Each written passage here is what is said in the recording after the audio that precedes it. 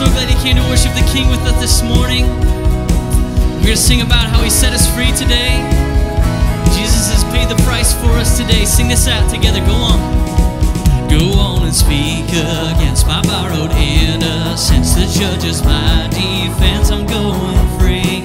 Right when the gavel fell, I heard the freedom bell ring through the heart of hell. I'm going free. I'm going free. We'll sing this out together. Glory, glory. So glory, glory, hallelujah. You threw my shackles in the sea. Glory, glory, hallelujah. Jesus is my liberty. I'm going free. He set us free. Yeah, I won't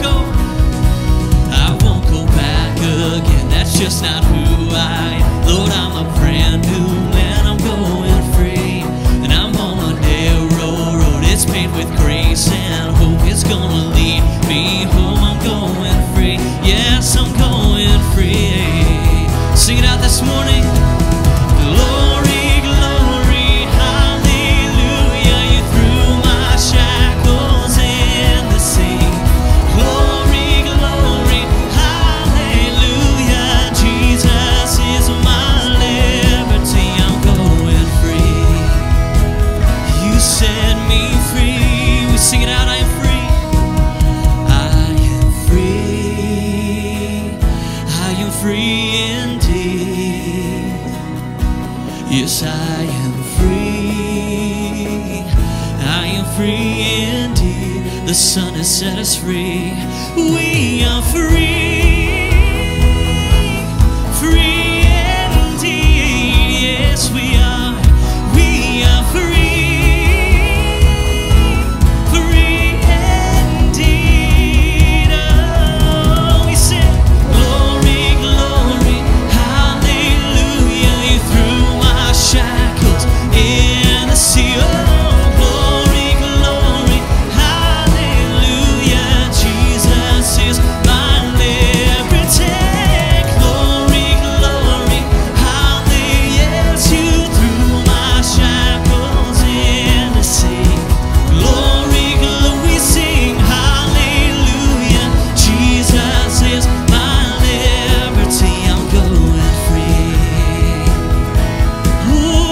Ooh, sing we're free. We are free. We're free indeed. Someday I'll fly away on your amazing grace. Your love is my jailbreak. I've been set free. If the Son has set you free this morning, say amen, church. Amen. Let's continue to sing about that rugged cross where He paid the price for us this morning. We sing it was His goodness on the cross. Made a way for us. There's nothing we had to do on our own. Jesus paid it for us.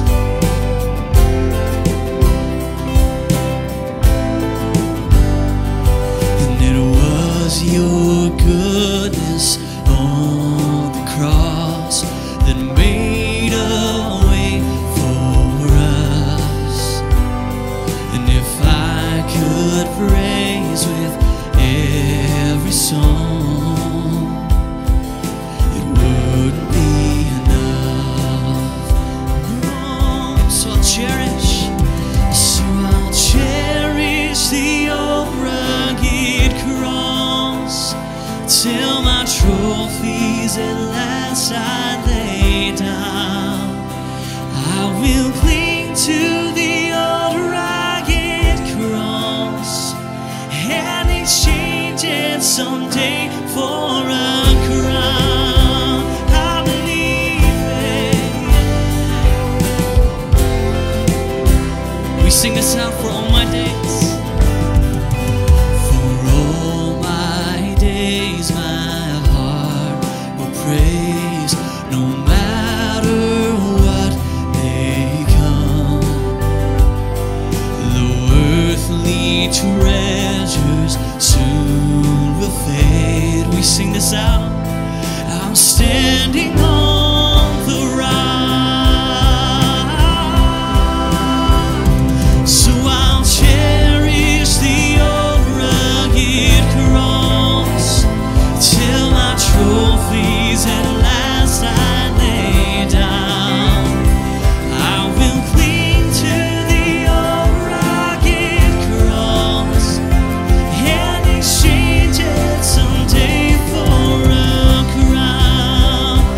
sing hallelujah this morning? Oh, hallelujah.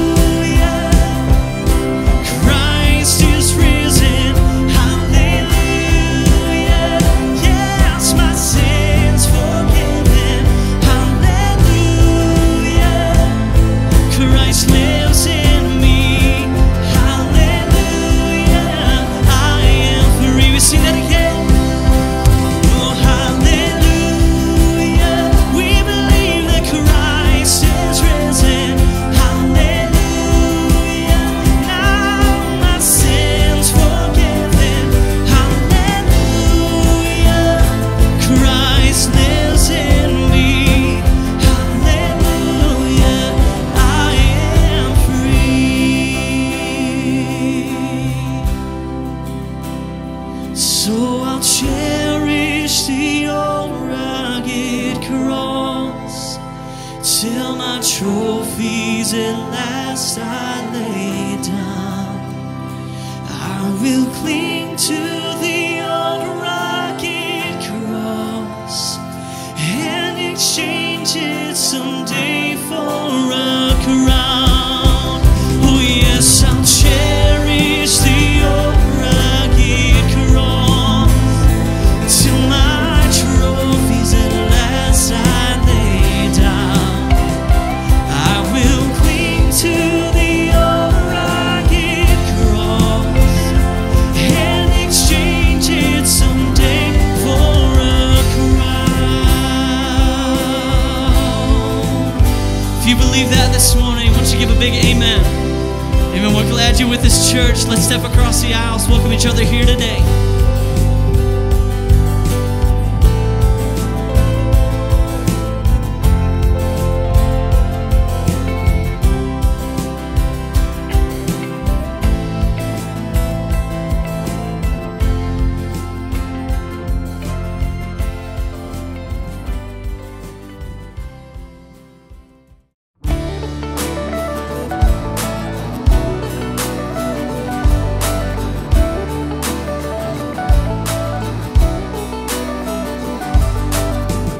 This world is not what it was meant to be.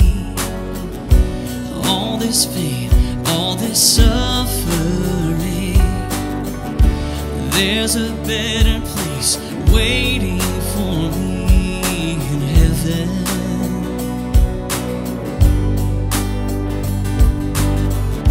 And every tear will be wiped away. Every sorrow and sin erased.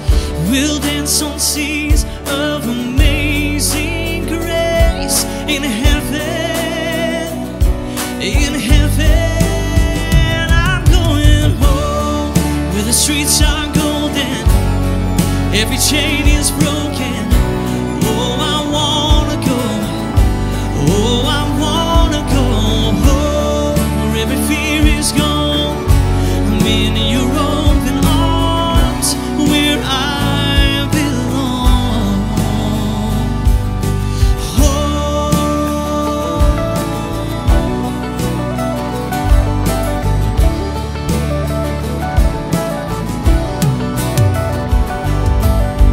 Lay down my burdens, I lay down my past, and I run to Jesus, no turning back.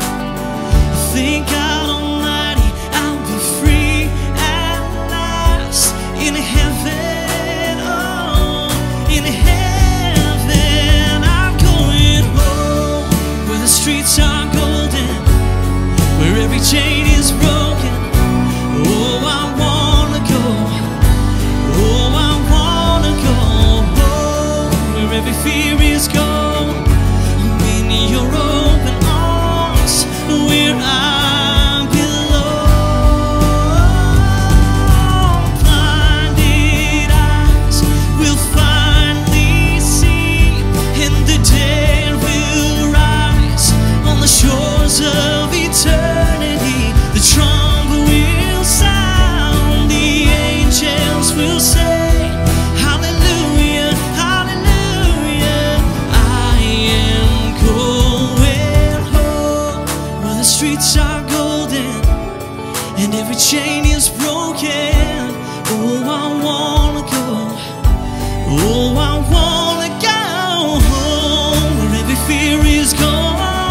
I'm in your open arms, just where I belong. I know, yes, it's where I belong.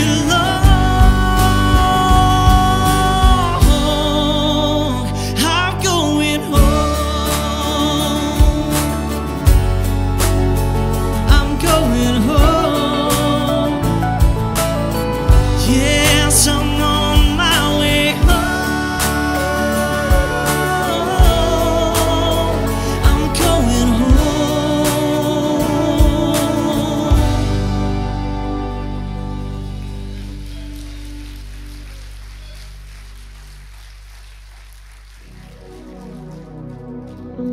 Let's stand to our feet as we continue to worship this morning. Do you believe you have a home waiting for you in heaven? It doesn't compare to this life. Everything is perfect. Every tear will be wiped away. And we know that's true because we have a promise maker and he is a promise keeper. Let's sing that out this morning.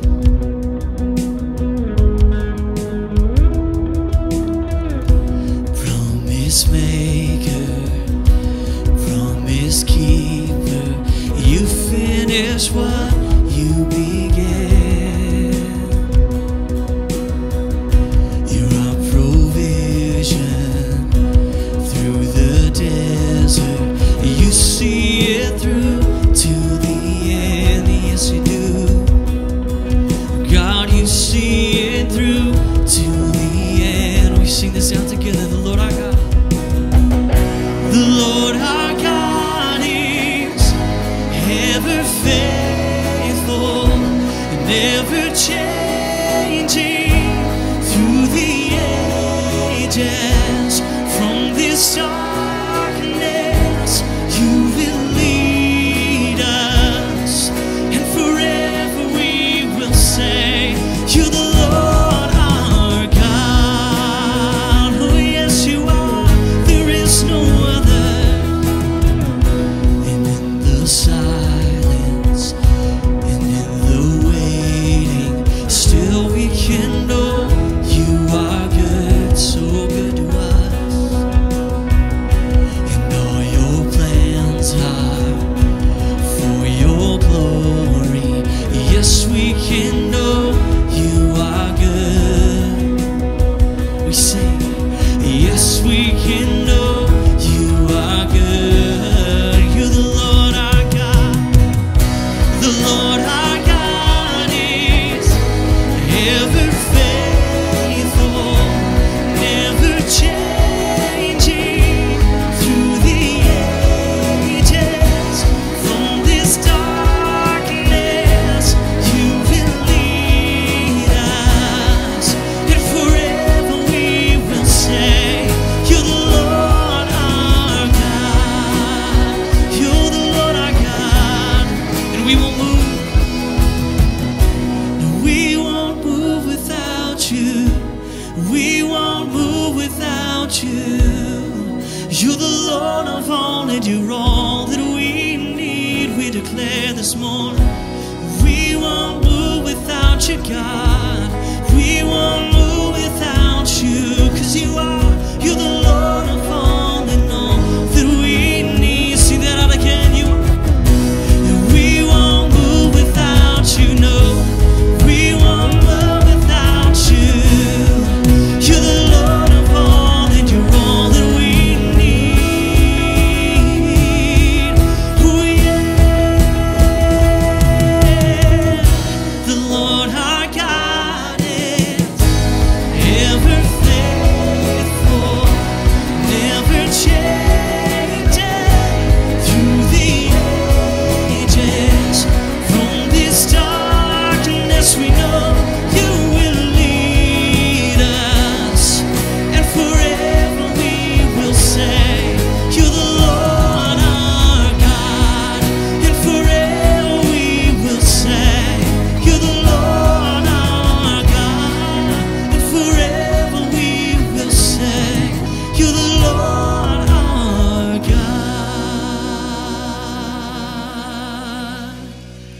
You're all we need, Lord. We give you praise.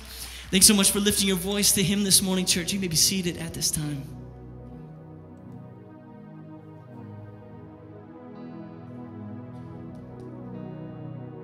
Join with me in prayer, please. Father God, we come before you today, Lord, grateful for your blessing of life, your blessing of giving us new life through your death, burial, and resurrection. And today, Lord, as we deal with anger, Lord, we just see in our culture, it's an underlying issue.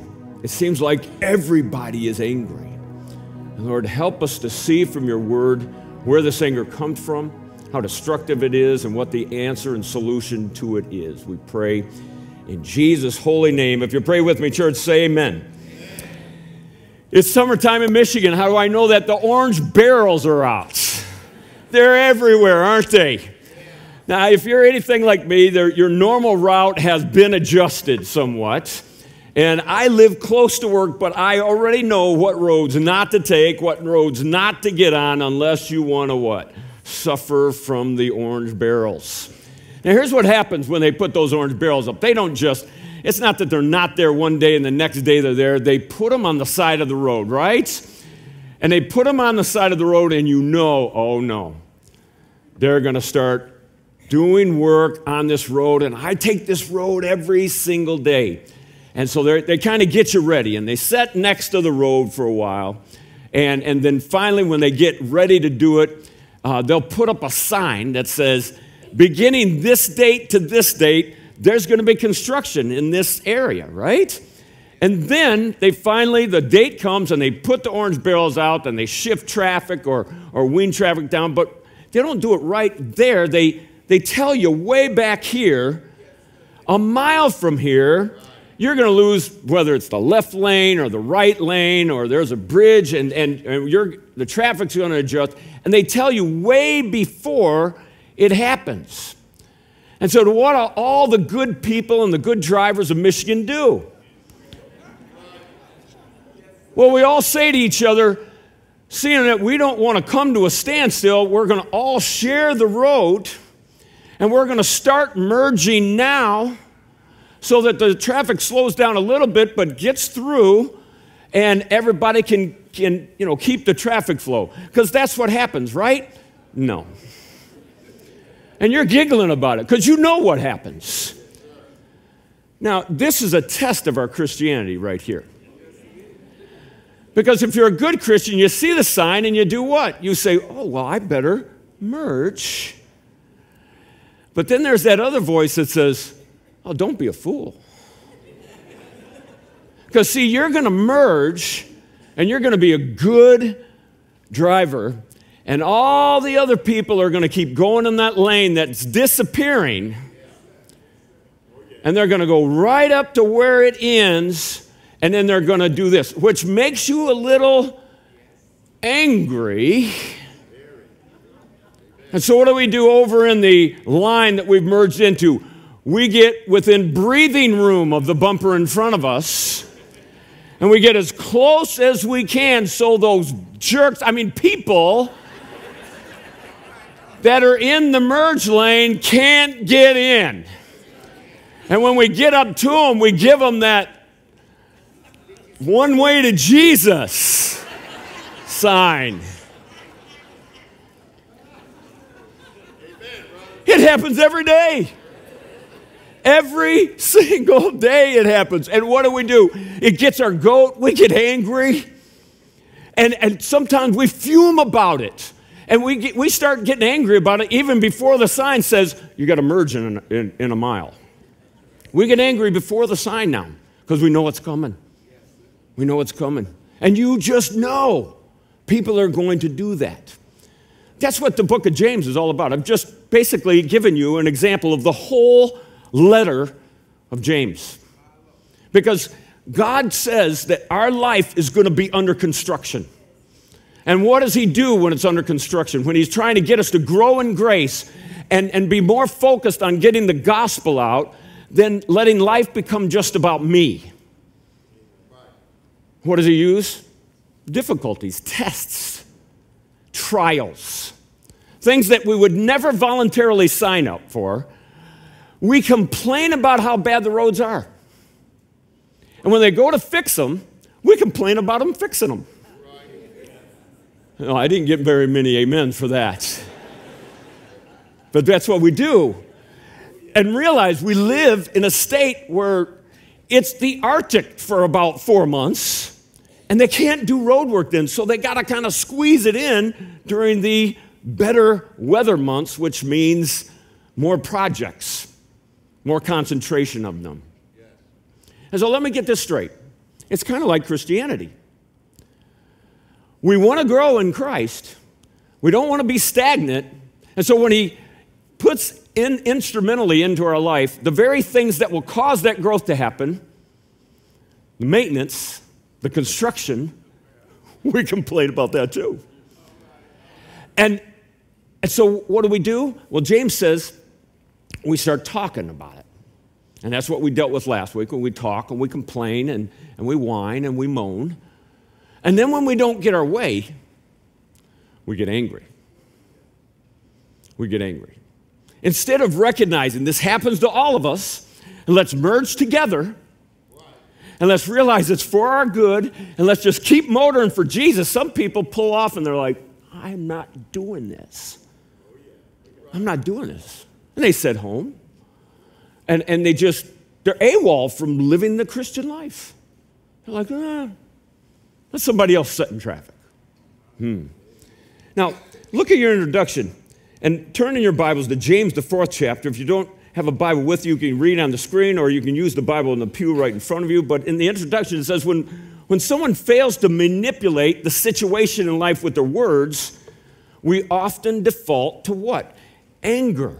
And this is anger based on, I'm not getting what I desire, what I think is right, what I think is good. We rarely are angry about the right things, because the Bible tells us in Ephesians, the 4th chapter, to be angry and do not sin. Don't let the sun go down on your anger. So it's not that anger in and of itself is always wrong. We should be angry that the church today is not reaching the lost. That we should be angry about. We should be angry that our neighbors, many of whom have never heard about what Jesus did for them, they're dying in their sins, and they're going to spend eternity in torment. If we don't do something about it, we should be angry that we're okay with that. Those things we should be angry about. But what do we get angry about? We get angry about those guys in the merge lane. That's what we get angry about. And what this proves is that we have a worldly viewpoint. Anger, first of all, comes, James tells us, from a worldly view. What's a worldly viewpoint? It's very simply this. When we as an individual are at the center of our mindset, of our life philosophy, instead of Christ and his kingdom being at the center of our life, when it's my way, my will, my desires, what I want to happen at the center of my life, instead of Jesus Christ being at the center, I have a worldly viewpoint. Why are those people not getting in line and allowing traffic to flow? Because they're selfish. They're selfish. Bottom line, does anybody not understand that? Amen, brother. They're basically saying, I'll say it this way, forget you guys over there in the merge lane. You're dumb enough to sit over there. I'm going to get ahead of you because I don't care about you. I only care about me. That's the world's mindset. That's the world's mindset. It has been the world's mindset since the garden. When Adam and Eve ate that fruit, this nature, it's called the sin nature or the worldly nature or our flesh nature, it came alive when they ate that fruit. And it has been messing with us ever since the garden. So let's look at what James says in chapter 4, verses 1 and 2, how that anger comes from a worldly viewpoint, me at the center of this world viewpoint. Verses 1 and 2 says, what is the source of wars and fights among you? Don't they come from the cravings that are at war within you, that you want to stay in the merge lane and get ahead of 20 cars? You desire but you do not have. You murder and covet, and sometimes it goes to that, and we see it every day. Why did those people attack just pedestrians in London last night? They murder and covet. There's a war going on inside of mankind. Why did Cain rise up and kill Abel? It wasn't about circumstances. It was about this rage that was inside of him.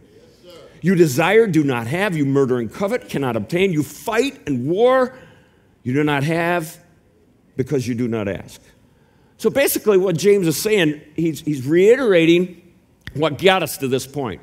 Why in trials many times we start complaining with our mouth and we start talking, and then when that doesn't get it, we turn to anger because when affected by materialism, favoritism, and jealousy, fights are bound to happen. Say, I'm not going to use an example in church here. I'm going to use an example with Joseph and his brothers. You want to see fights? You want to see this war come about? Just take a brother in a family and raise one brother up. Because that's what God did with Joseph, right? He gave Joseph a favored position, and immediately when God blessed Joseph, what did all the other brothers do? Man, that's wonderful, Joseph. We are so thrilled. That's great. Man, I hope God keeps giving you those dreams. No, they got in the merge lane, and they tried to run him over. Now, did Joseph do anything that was wrong? Nope. Did he say anything that was wrong? Nope.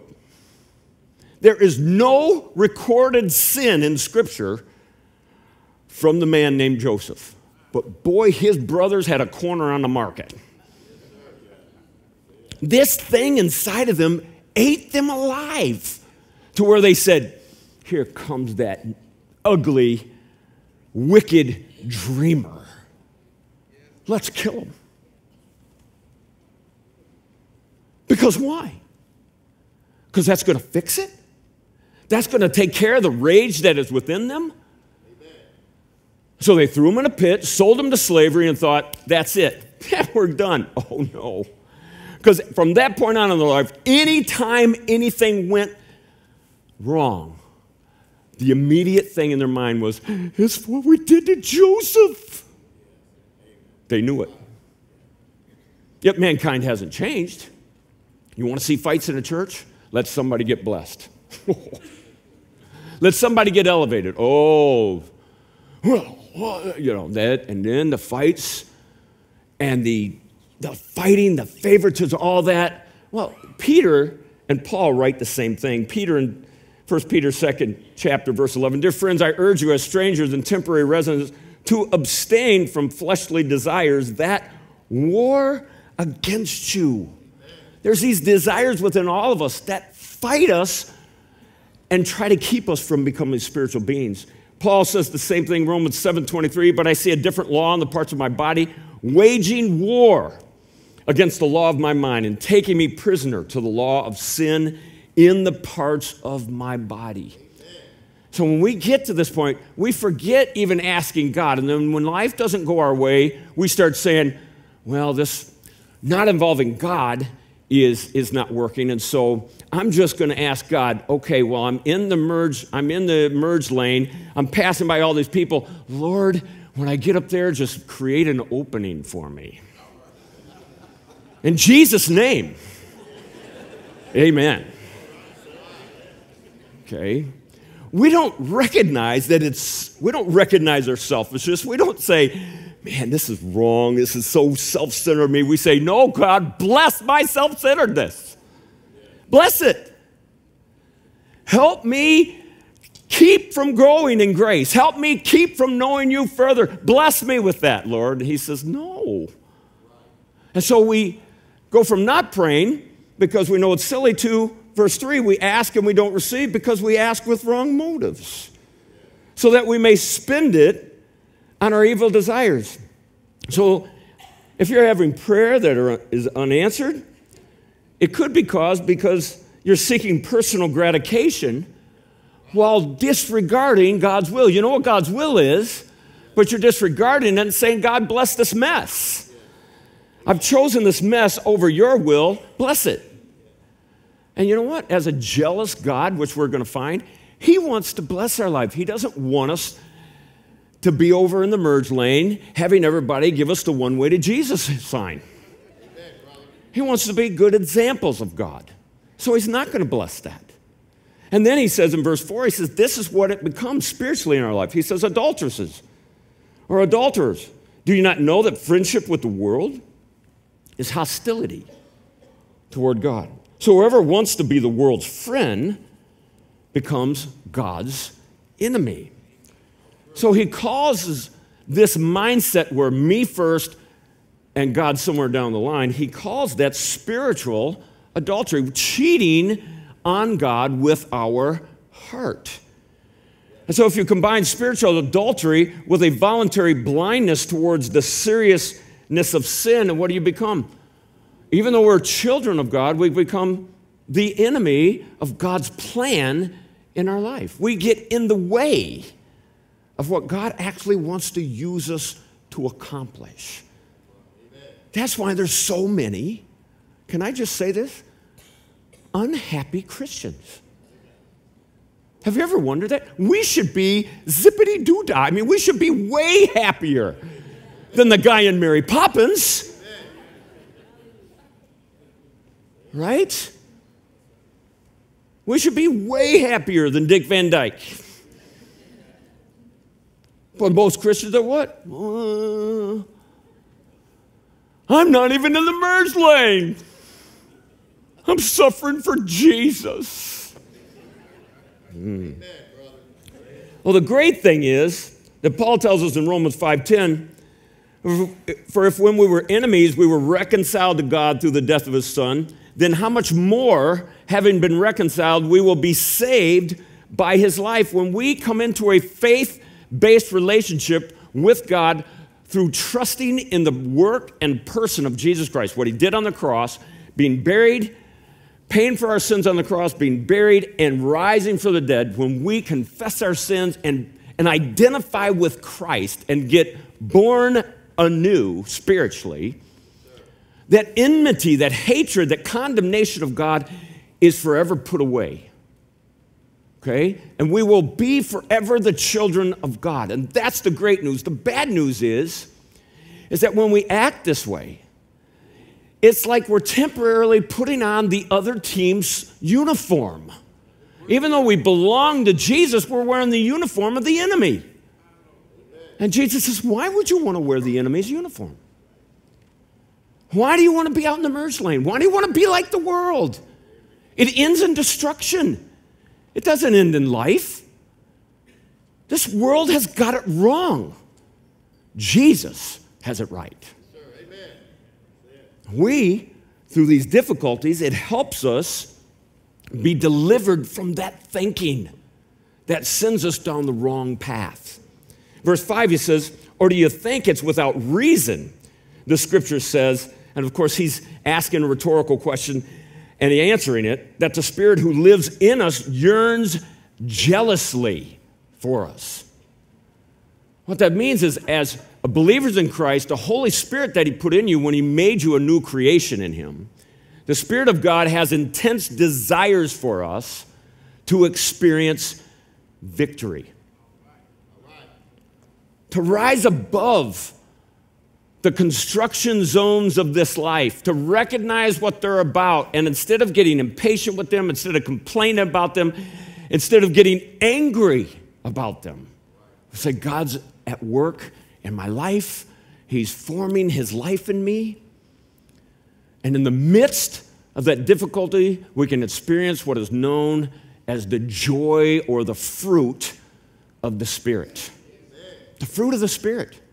Galatians, the 5th chapter says, but the fruit of the Spirit is this: love, joy, peace, patience, kindness, goodness, faith, gentleness, self-control, all these things that we display while we're watching those people go by in the merge lane. Against such things, there is no law. So we find out that anger comes from a worldly viewpoint. And we need to, in these difficulties, recognize that God's weaning us. He's trying to get us out of that worldly mindset, this me-focused thing, into a him-focused mindset so that we can look at this life and this world through his eyes and see that our world around us is crying out, somebody please tell me the truth to this mess. Because you know what? We all share with those people sitting in line in that construction zone. They don't like it either. But they have no answer. At least we know what God's doing.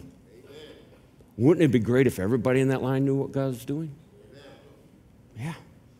They would love to hear. But we're too busy complaining about being in the line that we've lost sight of those around us. Like they're better off somehow. Oh, no, they're not. So the first thing, anger comes from a worldly viewpoint. Second thing, anger comes from a proud attitude. Why are those people in that lane not merging? Because at their core, they really think they're better than the people they're driving by. They do. And that's why there's, every time if it's 4 lanes to 3, which we should just scoot through, comes to a complete standstill. Why? Because this is epidemic in our world, this proud attitude. He says in verse 6, but he gives greater grace. Therefore, he says, God resists the proud, but gives grace to the humble. So what we just read in the previous verse, that the Spirit of God has this divine jealousy over us. He wants us to allow him to have his way with us so that we can grow in grace. And so divine jealousy brings what? It brings grace into our life. But human jealousy brings what? Revenge. Yes, sir. I'm going to get even. I'm going to take that person down a notch. I'm going to make sure they feel it. They might pass those other people, but they're not passing me. And we move over halfway into the lane.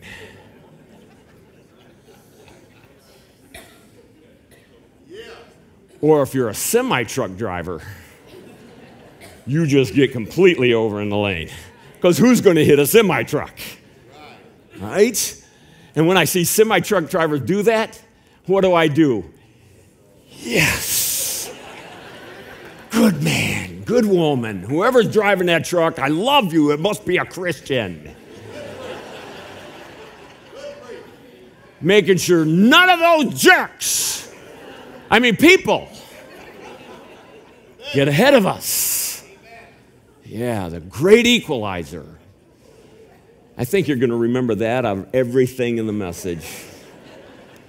Okay? Well, think about this. This is a quote from Proverbs, the 3rd chapter, that was written 600 years beforehand, where King Solomon writes that God mocks those who mock, but gives grace to the humble. Amen. Now think about this. Who are the people that come into a salvation relationship with Jesus Christ? The ones that are proud? Or the ones that voluntarily say, I'm not deserving of it? Amen. There's nothing I could do to earn this. Yeah. I am guilty of sin. I am deserving of condemnation and judgment, but God, please forgive me. As soon as we humble ourselves, what does God do? He pours his grace on us and raises us up. He does. So if you're in the difficulty, in the midst of a trial right now, and you're grinding under it, and you're talking, and now you're angry, and you're don't you understand? He's going after that mindset, and he's going after that pride that's tripping us up. Pride actually gets in the way of us experiencing the wonder of God in our daily life. Boy, when we are at the point in our life where everybody owes me, including God, we're at the end of the line of getting any grace. It's the moment that we say, I don't deserve anything from God, that when he starts pouring grace into our life.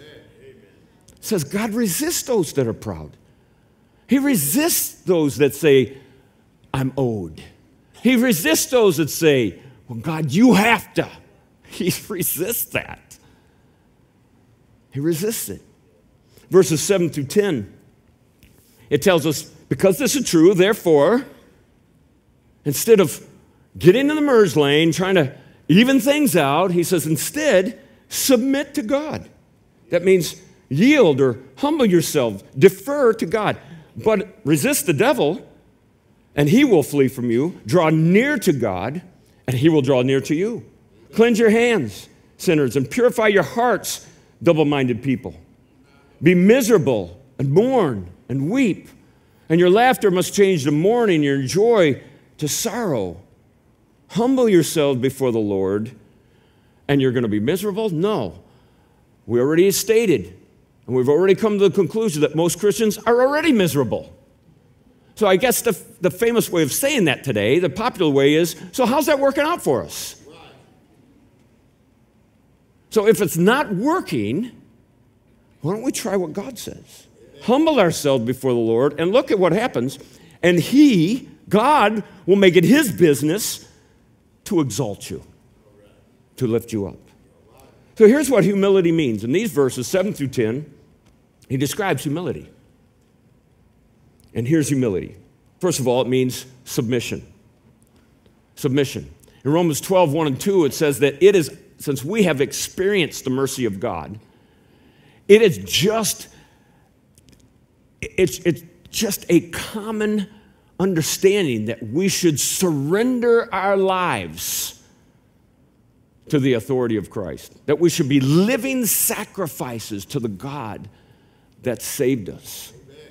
Living sacrifices. And Paul writes there, it's just reasonable. It's reasonable. Since we are the recipients of such a great forgiveness and mountain of grace through the death, burial, and resurrection of Jesus, he says it's only reasonable that we surrender, we yield, we humble our life to Jesus from that point on. And then the other one is resistance. We not only submit to God, but at the same time we resist the thinking that this world and Satan presses into us. And that's what he always does. In Romans it says he tries to press us into the mold. But instead, we submit to God. Now think about what this world tries to do. When you're sitting there at that line, feeling like a chump, right? That's what I feel like. I'm like, man, I'm a chump. And I don't drive a semi, so I don't put my car out there because I know some uninsured driver's going to hit me. Right? Don't tell me I'm not the only one thinking that. And so what do? I sit there and I start feeling like, man, this doesn't get me ahead. It just gets my goat. It gets me off track. I start hating the people driving by. I start justifying that. I say, they're wrong. And maybe when they're driving by, wrong. Get them, God, get them. Get them, nails in that lane. You're like, man, Pastor, you have just totally unearthed a whole thing I didn't know that was going on in your mind. Yeah. You can check my trunk after. I do not carry a box of nails with me. We have to resist that. We resist it by submitting to God. And what does Timothy say? There's certain things, circumstances, and mindsets that Timothy says we should just flee from. Not wrestle with it, not think of it, just run from it. He said, flee immoral lust. Flee certain things. And other things, we can't just run from them. We have to resist them. We have to put boundaries in our life and say, not going there. Not going to do that. That's what humility means. And in the process of submitting to God, resisting the evil one, we do what? We can then draw near. Well, how do we draw near to God? He just said, first of all, we cleanse our hands. What do we do with our hands? Our actions. Instead of giving them the one way to Jesus, cleanse our hands. That means Our actions should mimic the actions of Christ. And what was the other? Purify our what? Our thoughts, our hearts. How do we do that? Washing it with the Word. It tells us that the Word of God is the only thing powerful enough to change our mindset. And so he says, purify your hands, our actions, cleanse our thoughts, and this brings what? It brings inner revival. It brings inner revival. We are renewed and revived in the process of the difficulty. You know, when they take those barrels down and you're driving down that newly paved road, it's like, no potholes. Isn't that nice? You're like, oh, yeah. But man, we don't think about that while we're not thinking about what God's going to produce in our life. We're only thinking, man, it's taking so long. Yeah, at the end of Paul's life, he said, I'm still under construction. He said, Lord's going to take me any moment, but I'm still under construction. He wrote most of the New Testament, but he said, I'm still under construction. God's still weaning me of this. He's still doing the work in my life. And so verses 11 and 12, this is very common when we're under pressure and we see no way out. He says, don't criticize one another, brothers.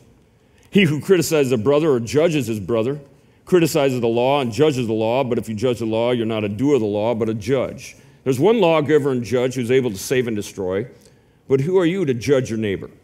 You say, I try not to judge. I really, and so what we do is we say not judging is the absence of any standards in our life. That's not what it means. Here's what not judging means. When I'm sitting there already merged, and those people are flying by in that lane, here's what judgment is. They're going by, and I'm sitting there thinking, I'm better than that guy, I'm better than that guy, I'm better than that guy, I'm better than that guy, I'm better than that guy. Because I am. I'm better because I'm over in the merged lane. I've merged.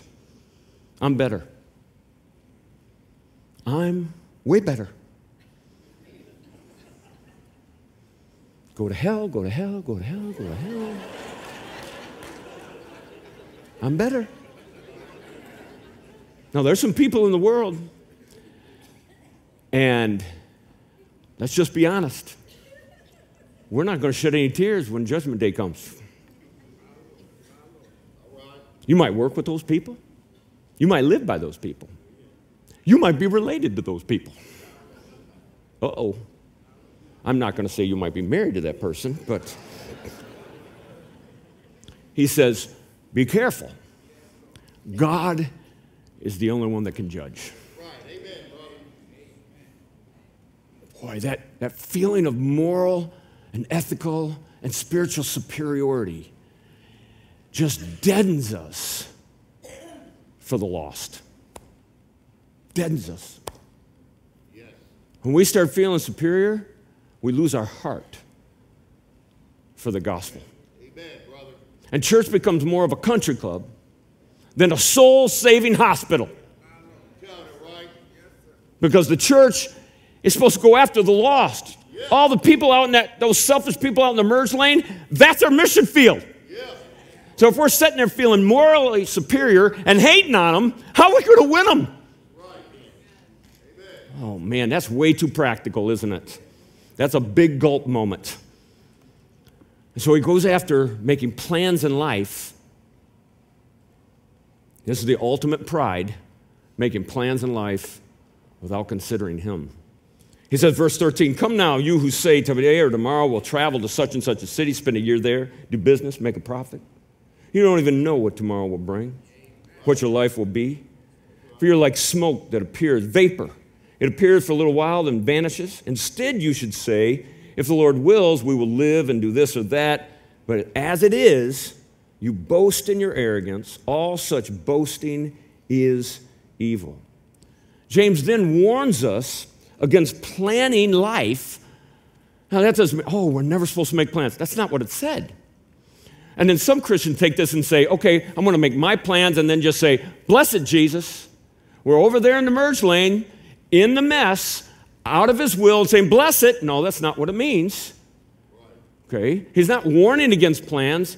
What he's warning us against is forgetting the most inevitable thing when making your plans. What is that? God.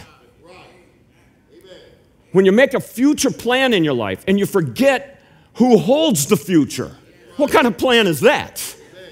If you plan next week and you forget the God who's going to make sure next week happens, what kind of plan is that? We better put the God who holds tomorrow in the midst of our plans. Because he says to do that, to not do that is arrogant. And he says it's evil. The preeminent fact of life is I really don't know what tomorrow holds. And I don't know if I'm going to be part of it. But he does. And so make your plans based on what God, who he is, and what he can do. Verse 17. So it is a sin for the person who knows to do what is good and doesn't do it. So for us to know that we're here to build the kingdom, to share the good news of Jesus Christ, that's the gospel, the good news of Christ, and to do it to everybody that's in our life, to know that and to remove ourselves from that. He said that's a hamartia, the Greek word for sin there. And this sin doesn't mean that we fell into a hole. It doesn't mean that we have premeditated. What it means is, hamartia is the Greek word which means that an arrow has missed its mark. God has a plan for each and every one of our lives. He is jealously trying to bring that plan to fruition in all of our lives. And you know what? He's got 7 billion people and counting, and he's got it all. He's got a plan for all of them, how they all works together. He's that great a God. And here we are, his kids, fighting his plan. And so he's saved us. He's made us an arrow in his, whatever you call the thing that arrows go in, the arrow holder. I'm such an outdoorsman. So he's made you specifically. He has a target he wants you to hit. And to know that and to excuse ourselves from the process through talking and getting angry, he says, it's the sin of omission, of not allowing him to use us to hit what he wants in our life. Pride overlooks its own failure, specifically lacking submission to God's will. Here's the exciting thing about surrendering to God's will. He's got a better life plan for you than you could ever dream or imagine. He does. We write that, Cindy and I write that on every graduation card we give out, every marriage card. When our young people get married, we write right on the card, you place Christ in the midst of your life together, he will bless you beyond your dreams and imagination. Why? Because that's what he says in his word. He's got this unbelievable life of impact for all of us. But we're stuck over in the merge lane complaining about construction. And we're forgetting to live. Forgetting to live. I hope today, in your conclusion, I hope that we hit the mark, allow God to have his way with us through that construction zone and hit the target for which God has called us for. He's got a purpose in your life. He has you here in this building today for a reason. He does. Don't just kind of, oh, this is what I do on Sunday. I go to church. And then church has become a club. It's become a club. When we forget that God's Holy Spirit uses his word to actually bring about structural change to who we are and how we think and how we live, we miss the whole point of coming to church. But if we allow that process to happen in this room this morning, we can go change the world we live in. Now that's exciting, isn't it? Lives can be changed for an eternity out there. Whose lives? the lives that you encounter this week. Amen. The lives you encounter, those people driving by, you can affect their lives for all eternity. Now that's living. Amen. That's living. Let's bow our heads and close our eyes, and the musicians come up. As the Holy Spirit is speaking within your heart today, would you say, Pastor Tom, I felt like, boy, this message was just for me. So much of it resonated with my life, and I need to change my mindset, the direction of my life, my thinking, my actions. I'm going to ask God to cleanse my heart. I'm asking God for nothing less than revival to take place, for me to get back on track with what I'm here for, to share the good news of Jesus Christ, to grow them up in the faith so they can go share the good news. That makes living the Christian life absolutely eternity changing and altering. Heads bowed and eyes closed. If that's your prayer this morning, right before I pray, just slip your hand up and say, include me in that prayer. God, I humble myself before you right now. Right now, hands all over. Maybe you're sitting here today and you're not sure whether or not you're in that relationship with Christ. Or you know about him, or you wouldn't be sitting in church today. But you've never humbled yourself like we talked about today. And come to him as a guilty sinner. Say, God, I do not deserve to be forgiven, but you died for me, and I'm asking you to forgive me of my sin. And you confess that and repent and turn. And if you'd like to do that, if you're tired of the lane that you're in, and you recognize that God brought you here today to begin a relationship with him by fully trusting him, I would love to pray for you today too. But if that's your prayer today, you've never done it before, would you be so bold? Just lift your hand up and say, Pastor, pray for me. I've never done it before. Yes, ma'am.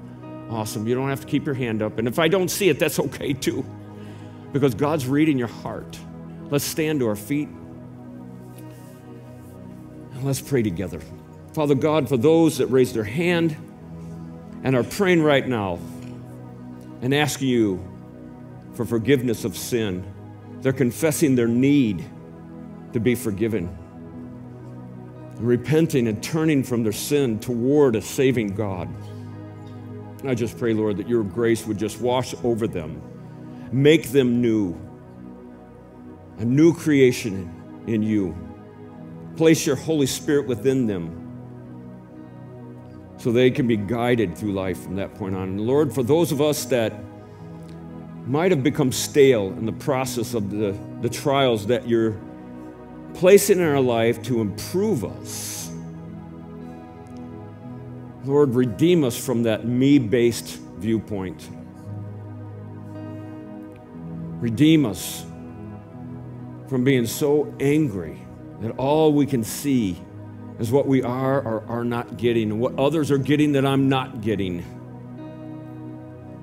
And Lord, forgive us from being prideful and looking down at the world that does not know you, and instead of looking at them through your eyes and your heart, saying they need what I have, we keep it to ourselves. Lord, cleanse us of that pride and use us to change people's lives this week, we pray. In Jesus' holy name. If you pray with me today, church, say amen. Amen. Amen. Let's sing today. We won't move without Jesus.